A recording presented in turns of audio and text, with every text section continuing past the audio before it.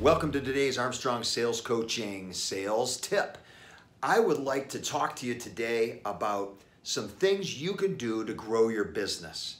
You know, a lot of people make cold calls and they drop in on people. They might have some emails, or maybe they naturally get referrals coming into their business, but it's not proactive. I'd like to offer you some maybe obscure but very important ways to grow your business if you think it's appropriate. So I did mention referrals, and I have written down here, one thing you can do is proactively ask for referrals. Not a lot of people do it, highly effective if you know how to do it. You can obviously join a bunch of different groups, okay, but are you really looking at networking groups where you're seeing the same people over and over again, and you have a good message when you go to these places and you let them help you build your business? Some of you should be doing speaking. You know, you can speak at associations and you can speak at expos and trade shows. There's places to get to that you can speak at, and they'll allow you to do it on your profession, and you can attract people there, but a lot of people won't even think about doing that. Strategic lunches.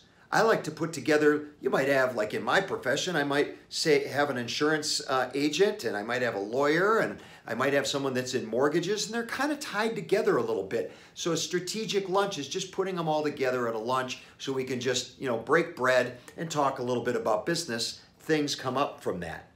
So for some of you, you need to do more lunch and learns, where you're educating a company on your services while you're feeding them lunch.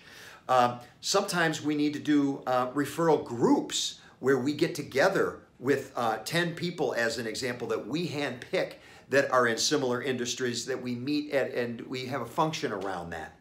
Sometimes it's even asking people that say no to you. You have not been successful with their organization, and you end up asking them for a referral.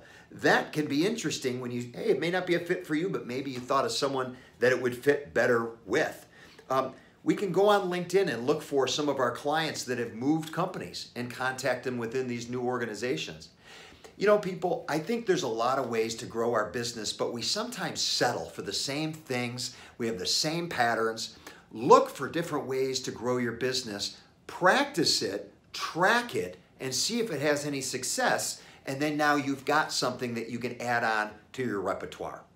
Okay, I hope this little creative meeting helps you. Good luck with it, and thanks for joining.